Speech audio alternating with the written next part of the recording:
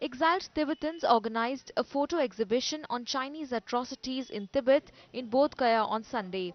The exhibition has been organized by a students' activist outfit, Students for a Free Tibet, India. Campaign Director of SFT-India said their aim is to create awareness about the atrocities committed by the Chinese government in the restive region through the exhibition. We wanted to create an awareness about what's going on in Tibet, what are the situation right now in Tibet under the Chinese government, and we want to create awareness about. We want to talk to more and more people about what's going on in Tibet, and we wanted people to take action. We are also having a signature petition here about regarding Harungar.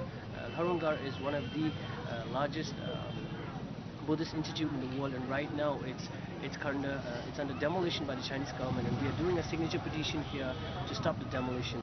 Thousands of devotees and tourists are expected to visit Gaya during the next 2 weeks, which will host the 34th Kalachakra ritual, where Tibetan spiritual leader Dalai Lama will give initiations from January 3rd to 14th.